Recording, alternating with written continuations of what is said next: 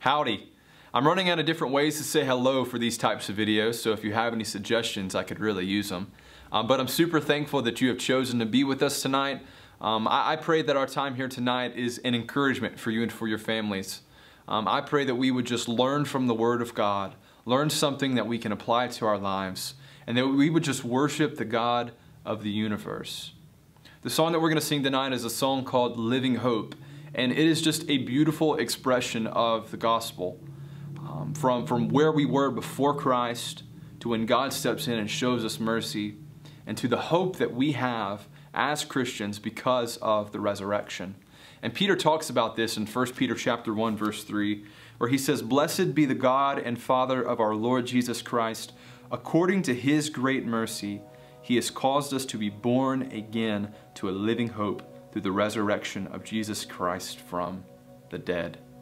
And that's what we rejoice in tonight. As the chorus of this song says, we ought to say, "Hallelujah, praise the one who set me free. Hallelujah, death has lost its grip on me. You have broken every chain. There's salvation in your name. Jesus Christ, our living hope." The prayer that I want to pray tonight is a prayer from the Puritans. And the title of this prayer is called Evening Praise. "Giver of all, another day is ended, and I take my place beneath my great Redeemer's cross, where healing streams continually descend, where balm is poured into every wound, where I wash anew in the all-cleansing blood, assured that you see in me no spots of sin. Yet a little while, and I shall go to your home and be no more seen. Help me to gird up the loins of my mind, to quicken my step, to speed as if each moment were my last, that my life be joy and my death be glory."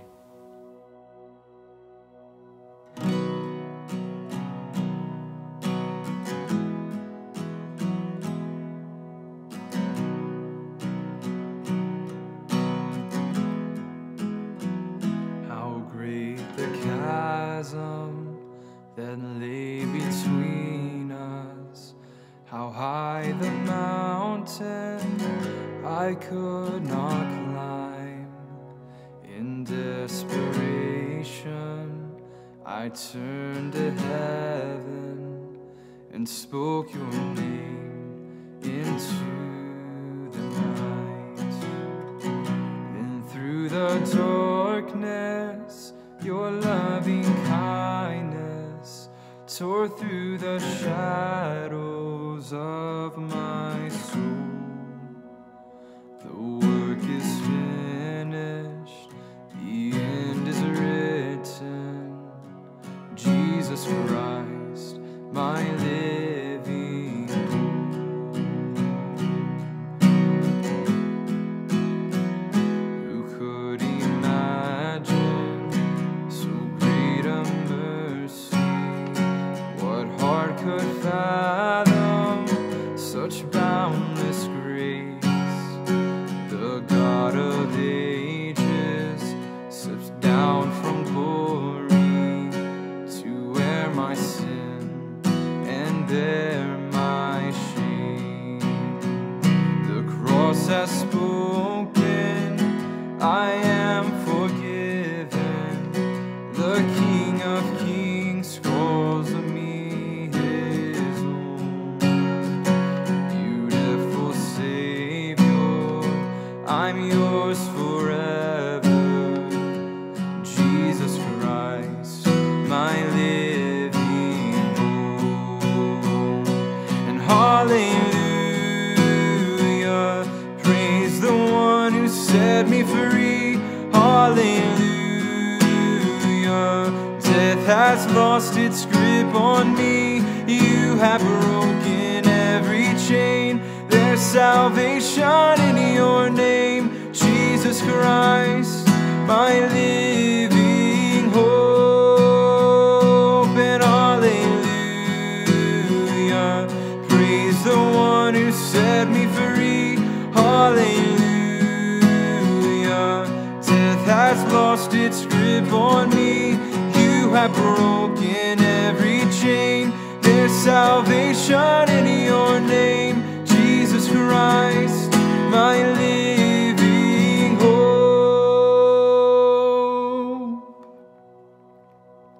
Then came the morning that sealed the promise. Your buried body began to breathe. Out of the silence, the roaring lion declared the grave has no claim on me. Then came the morning that sealed the promise. Your buried body began to breathe. Out of the silence, the roaring lion declared the grave has no claim on me. Jesus, yours is the victory. Oh, and hallelujah. Praise the one who set me free. Hallelujah. Death has lost its grip on me. You have broken every chain. There's salvation in your name, Jesus Christ, my living hope. And hallelujah, praise the one who set me free. Hallelujah, death has lost its grip on me. You have broken every chain. There's salvation in your name, Jesus Christ, my living hope. Jesus Christ, my living hope. And God, you are my living hope. And hallelujah, praise the one who set me free. Hallelujah, death has lost its grip on me. You have broken every chain. There's salvation in your name, Jesus Christ, my living hope. Let's begin in prayer. Holy Father, your desire is that we desire you. Your will for our life is that our will be molded into yours, that we be reformed and conformed into the image of your Son, and that we glorify you in everything that we do by living the life that Christ commands. And I pray tonight that your word through the life of Judas here will come to us as a warning of what we can learn from his actions and how to stay away from the sin that so easily ensnared him. We thank you for your word. Guide us tonight by your Holy Spirit, and it is in Jesus' name I pray. Amen. Okay, if you have your Bible, turn with me to Acts chapter 1. Acts chapter 1, we're going to be looking at verses 15 through 26 of Acts chapter 1. But at first, I'm just going to read verses 15 through 20. So the title of my lesson tonight is The Sin of Judas. And I want to discuss why it is that Judas betrayed Jesus and how we ourselves can guard against that same root sin. So I'm not saying that we're necessarily betraying Jesus, certainly not in the sense that Judas did, but we do want to learn from his grievous mistakes. And so tonight, we're going to discuss Judas, how he was the disciple, a betrayer, and his suicide. And we're going to discuss how it is that it applies to our life. So Judas is for sure one of the greatest villains in all of history. And it may seem odd that we are taking his life as some sort of biblical or spiritual reflection and looking at our own. But I think we can do something with what Scripture gives us that can help us spiritually. So let me start it out like this. Have you ever wondered why Judas betrayed Jesus? I mean, think about this for a moment. Everything that Judas saw, from the baptism all the way through the teachings, to the miracles, to the individuals that were following him and being healed, everything that Jesus did, walking on water, everything. Have you ever wondered, how is it that after seeing all of that, Judas would betray Jesus? What was going through his head? Now, certainly, and we're going to discuss this in just a moment, you may note, well, Satan had possessed Judas, and Satan forced Judas to do that act, to betray Jesus.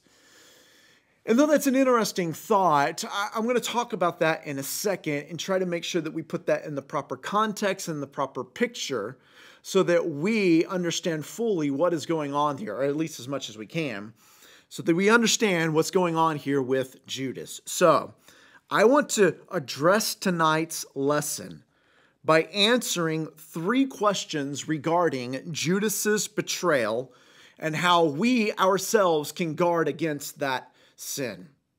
Okay? So let me start by reading verses 15 through 20, and then I'll jump into my first question right off the bat. So again, Acts 1, starting at verse 15. Now, in those days, Peter stood up among the brothers. The company of persons was in all about 120. Now, you may be saying here at this point, well, wait a second. Jesus appeared to like over 500 people after his resurrection. How come there's only 120? Well, we don't know if there's just that there's 120 with Peter at this time or in Jerusalem or what. We just know that in the presence of what is about to happen, there are 120 brothers. Verse 16, brothers, Peter says, the scripture had to be fulfilled, which the Holy Spirit spoke beforehand by the mouth of David concerning Judas, who became a guide to those who arrested Jesus. We'll talk more about that in just a second. For he was numbered among us and was allotted his share in this ministry. Verse 18. Now, this man acquired a field with the reward of his wickedness. That's the 30 pieces of silver. And falling headlong, he burst open in the middle, and all of his bowels gushed out. It's graphic, it's disgusting, it's horrible. But I'm going to share with you in just a moment that I actually think not only is this a significant historical, physical point, but this is also a theological point here. Verse 19. And it became known to all the inhabitants of Jerusalem, so that the field was called in their own language Akeldama. That is, field of blood. For it is written, again, this is Peter speaking, for it is written in the book of Psalms, may his camp become desolate, and let there be no one to dwell in it, and let another take his office. So we'll jump down to 21 and accordingly here in just a moment. But starting out with our first couple of questions, I think it's important that we just sort of take this passage in bite-sized chunks. So the first question that I want to do as we sort of do some biblical investigation here, that's kind of what we're doing. We're going to be little biblical detectives, if you will, diving into the passage and searching for answers of these questions. The first question that I want to ask is this: what is the best explanation for Judas's betrayal? What is the best explanation for Judas betraying Jesus after everything he experienced and saw? Think about that for a second. So what I want to do here is I want to start out by listing the facts, what we know, before we start sort of conjecturing and see how that applies to our lives. Let's list what it is that we know about Judas and his betrayal. First of all, Judas was a disciple. And it appears that Judas was with Jesus all the way, and we'll note this in just a moment here, all the way from their baptism until he betrayed Jesus. Second, Judas saw Jesus perform many miracles and signs. He saw Jesus' baptism. In other words, so he heard the voice from heaven saying, God the Father saying, this is my Son in whom I am well pleased. He heard God saying that. And then he saw the Spirit, the Holy Spirit, descend upon Christ in the form of a dove.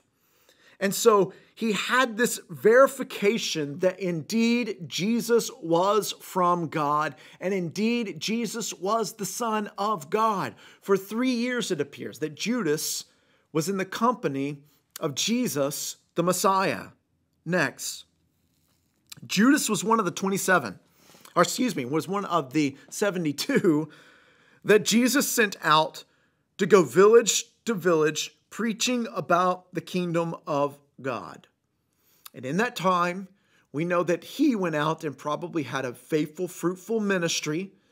And there was nothing recorded in Scripture that would give anyone, at this time at least, any sort of hesitation to think that Judas was this villainous person. Next, this kind of goes with what I just said. None of the disciples assumed, as far as we know from Scripture, none of them assumed or knew Judas would eventually betray Jesus. I'll say more about this in just a moment. I think that's an important point. However, we get from the Last Supper when Jesus says that someone's going to betray him, that they're looking around and they have absolutely no idea that it is Judas. In fact, as far as we know, even when Judas leaves the company, they don't seem to register what's going on. The next fact, Scripture never records that Judas was rebuked by Christ. So we never have this instance in Christ where Jesus says, "Get behind me, Satan," and he's speaking to Judas. That happens with Peter, but not Judas. As a matter of fact, we have every reason to believe that Jesus knew, and he did know, of Judas's betrayal, that it was coming, and yet still at the Last Supper, Jesus served Judas. So these are some strange facts. These are some things we need to take into account as we're doing our investigation here, okay? The next one, where are we on? I think the sixth one here. Judas took care of the money, and we know that he stole some of that money. So he was the treasurer here of the finances for the disciples, but he was pocketing some of that money. They evidently later found this out, that he was pocketing some of that money for his own personal use. Next, 7. Judas betrayed Christ for 30 pieces of silver. So we know how much it was that he used to buy the field that he would eventually hang himself in. 30 pieces of silver. And when he betrayed Christ, we know that he walked up to Christ, he kissed Christ, and he was wanting to give the money back eventually because he felt guilty or felt wrong, or even said that you are convicting an innocent man. And at that, the high priest or the religious leaders said, "Take your money, we don't want it."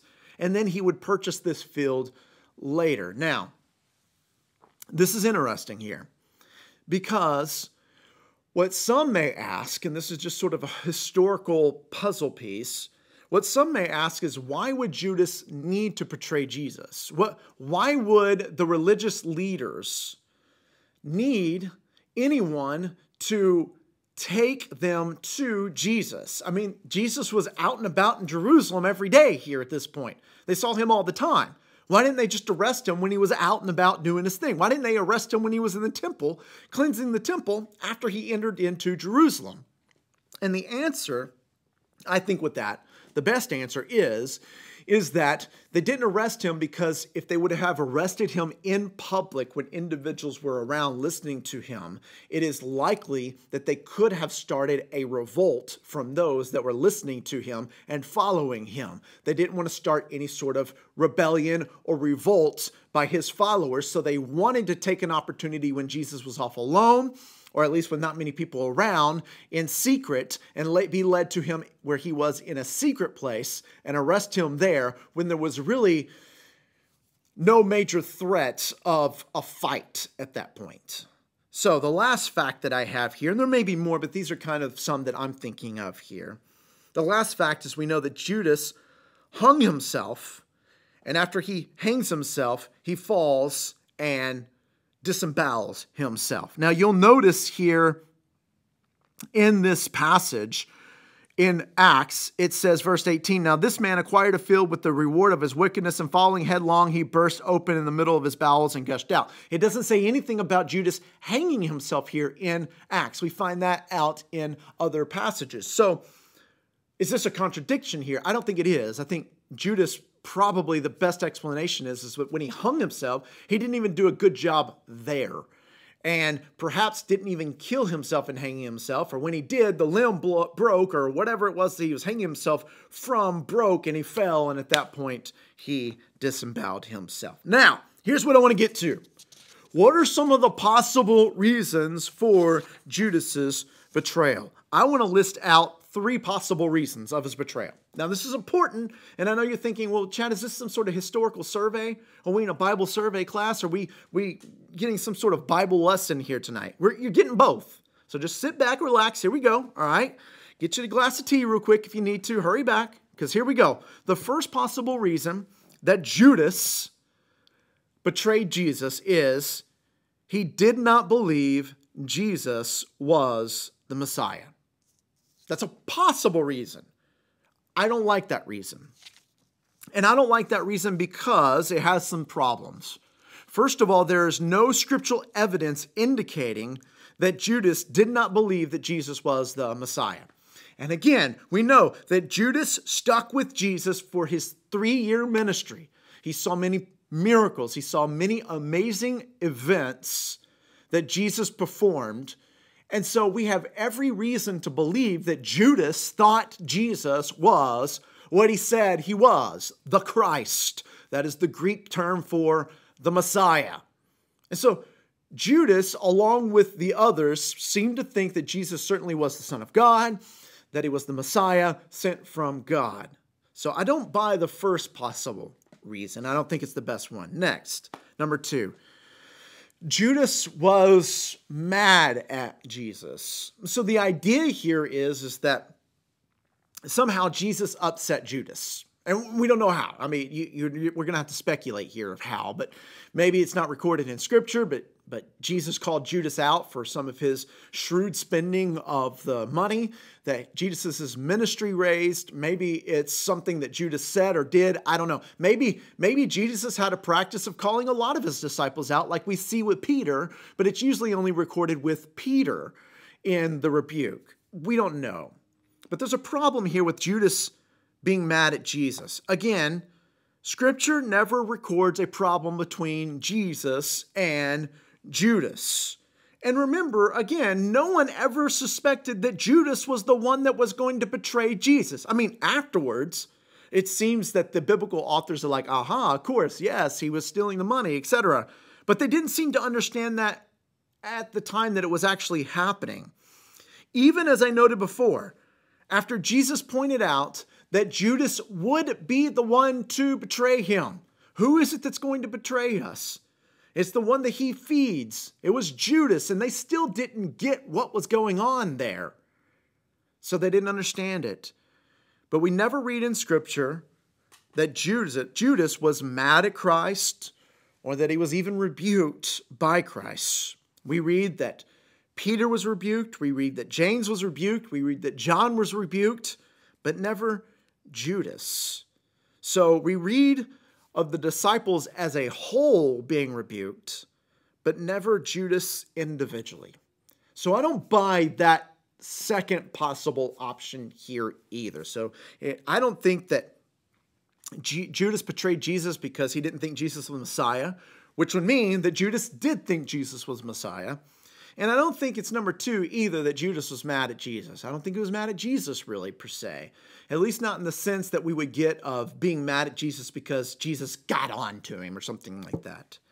So here's the third reason, and I think the third reason may be the most likely reason for Judas to betray Jesus. And this isn't my own original reason. There are many commentators and biblical scholars that think this is a reason, but here's the one where I fall.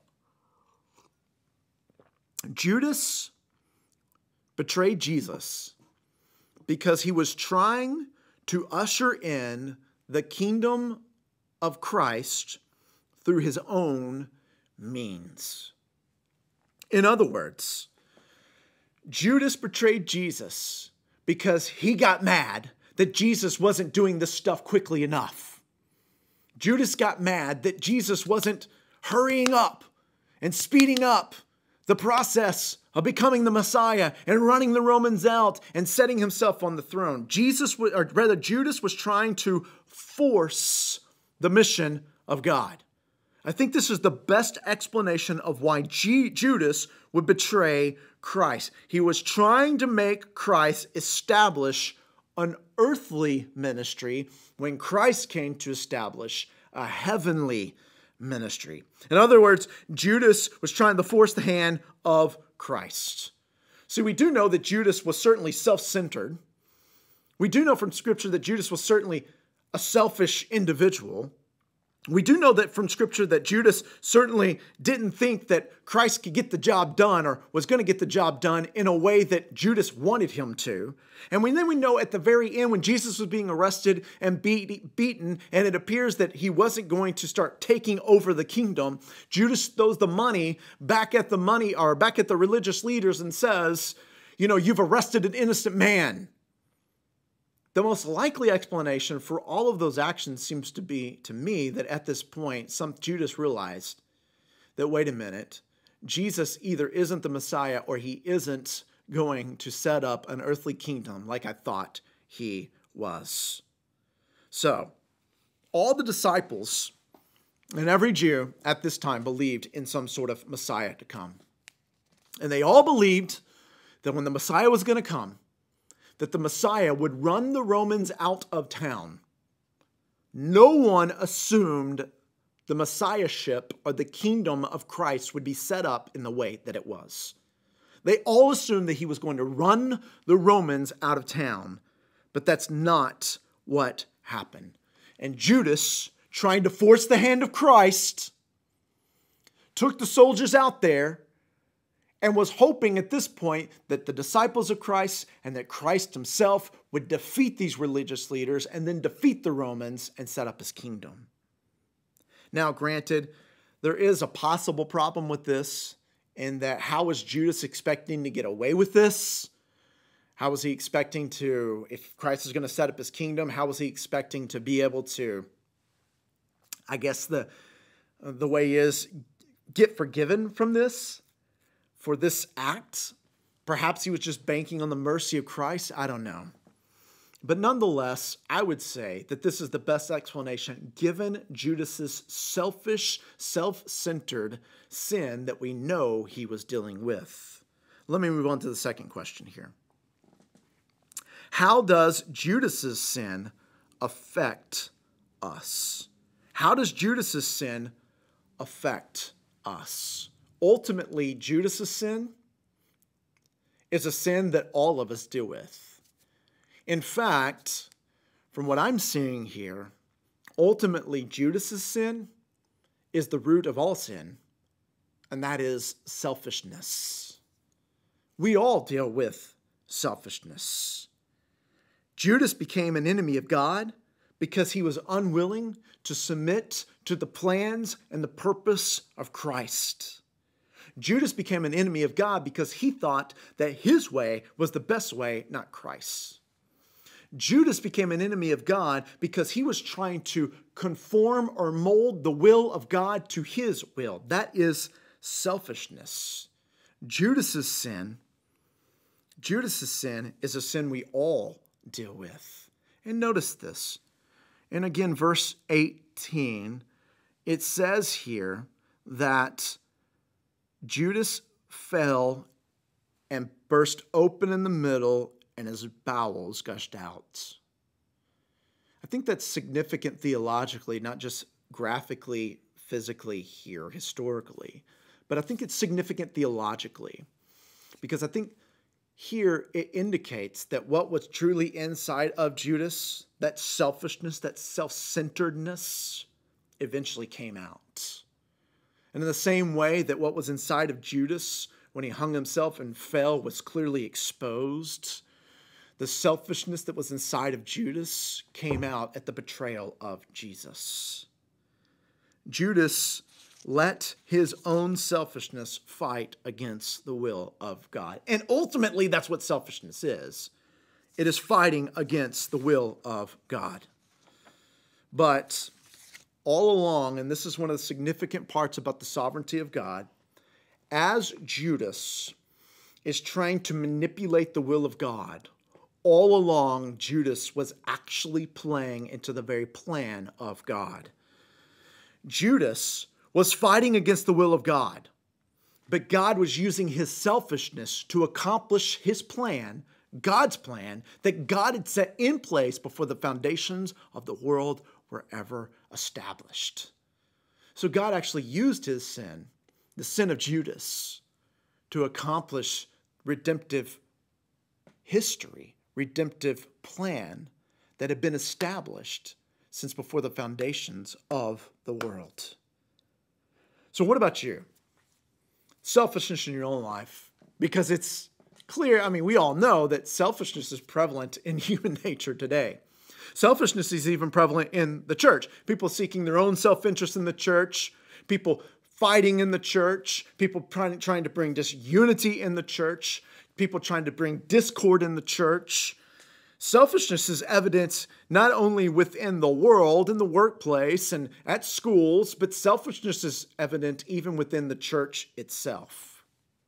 But generally, when we think of selfishness, we usually try to think of it in a prideful type sense. But in what way does selfishness generally manifest itself? Let me list some ways here that it possibly manifests. What are some indicators here of a selfish heart? One of the indicators that I have here of a selfish heart, and one of the reasons that I say that selfishness is the root of all sin, or pride is the root of all sin, is because one of the indicators is gossip. When you're gossiping about someone, ultimately you're gossiping about them because you think that you're better than them. And you want to somehow defame or dishonor or discredit their name, who they are, and hurt them so that people will think less of them and not you. So gossip is clearly an indication of selfishness. And we do gossip all the time, even in the church, right? And a lot of times, and I think Chuck has said this quite a bit, a lot of times we'll gossip with, I want to share a prayer concern I have with you, right? We'll try to soup it up and dress it up as some sort of spiritual concern. But in reality, when you dig underneath that shallow surface, you find that that concern is actually hollow and filled with pride. So gossip's one. A negative spirit is another. If you are a type of individual that is always complaining about people or others or things, like you can never be content. One of the words that I use a lot with this is you're implacable.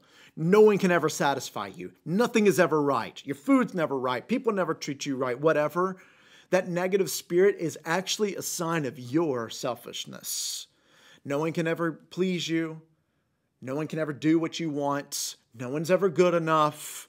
You never give any sort of encouragement. You're always hurting people. You're always belittling people. And see, in the back of your mind, you may be thinking, I'm doing them a favor because they're just messed up. I want to set them straight.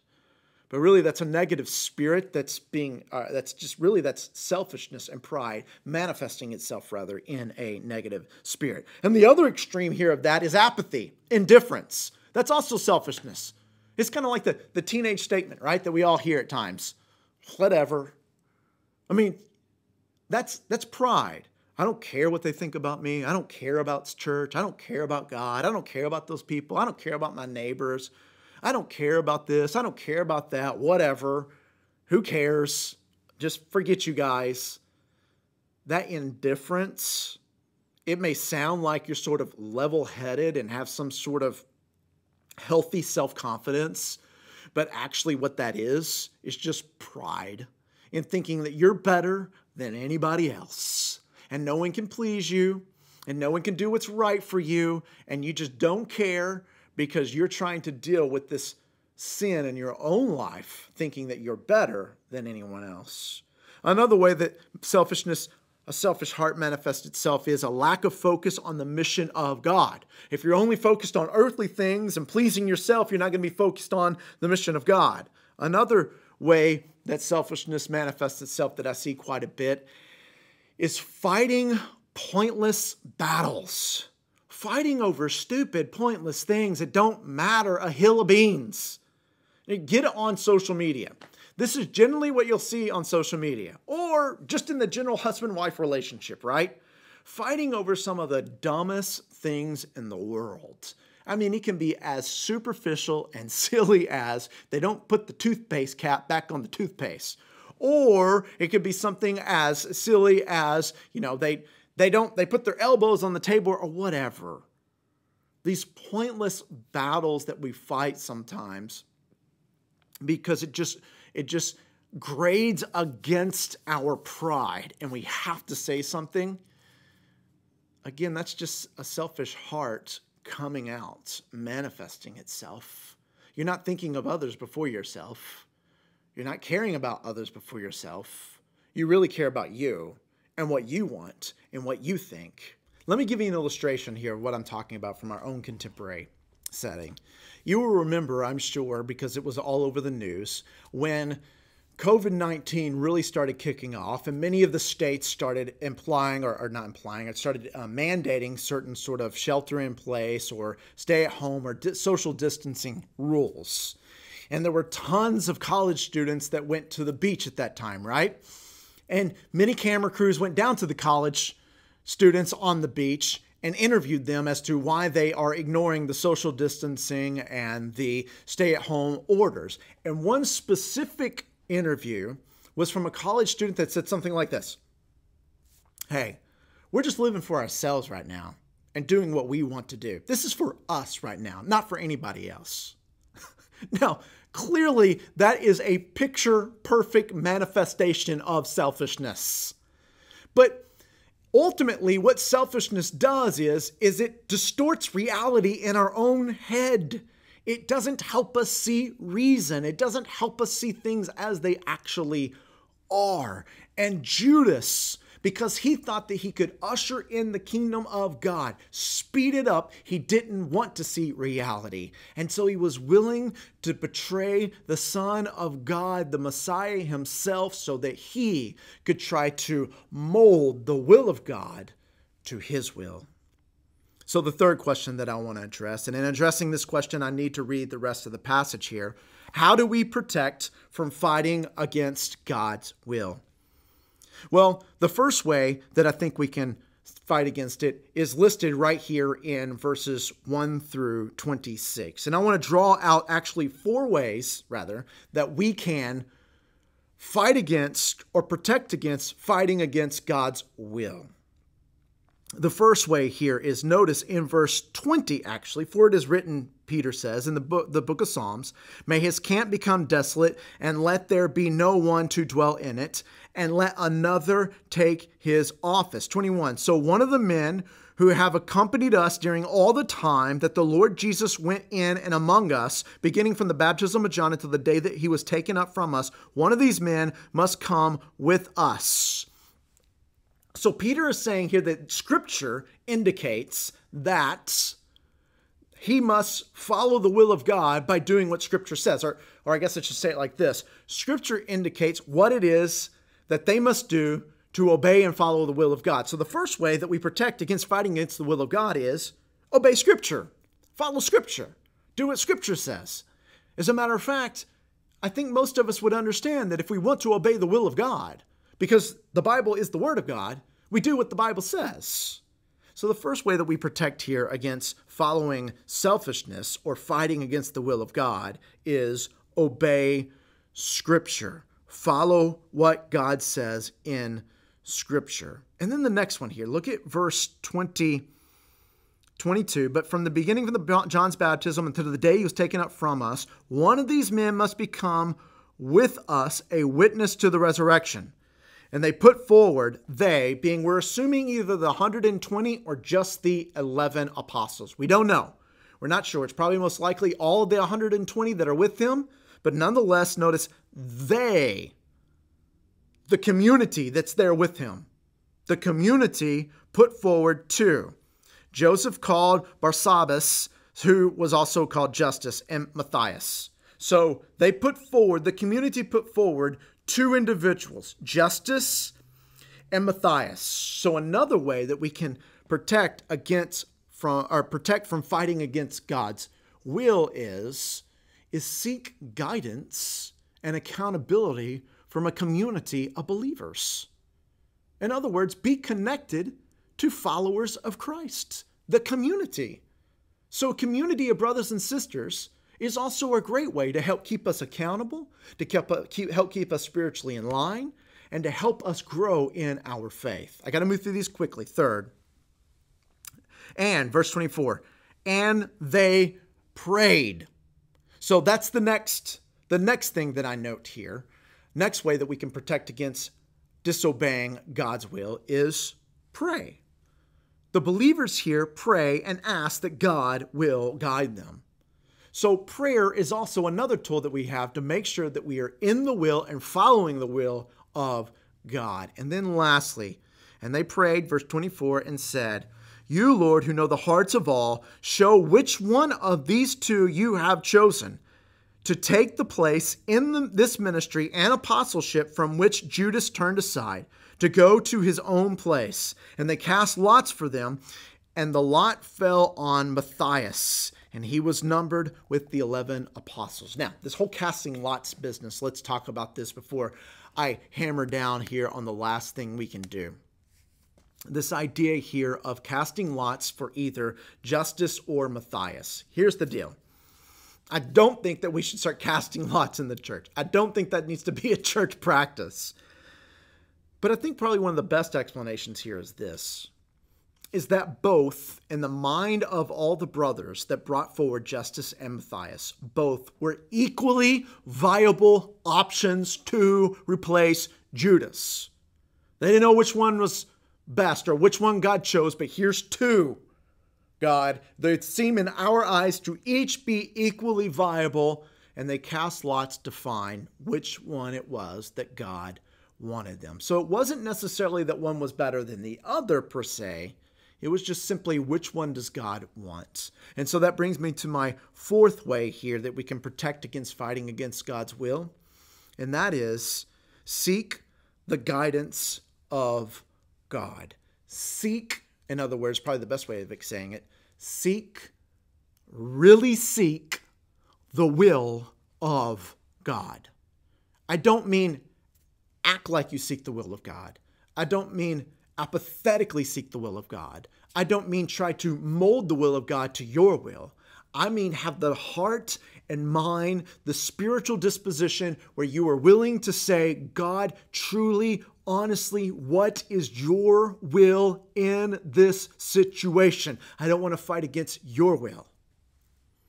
Those are four ways that we can help protect against the selfishness in our own heart that may do damage to the will of God. So why was it that Judas betrayed Jesus? Ultimately, it was the selfishness in his own heart that led him to try to force the hand of Christ to speed up the process of the coming of the kingdom. Second, the second question here is how can we learn from that? What can we learn? We can learn that we need to be careful with selfishness in our own heart and our own mind and understand that selfishness is indicated by various different ways. And then last, and I'm closing with this, how is it that we protect from allowing the selfishness in our heart to hurt against the will of God, or rather to fight against the will of God?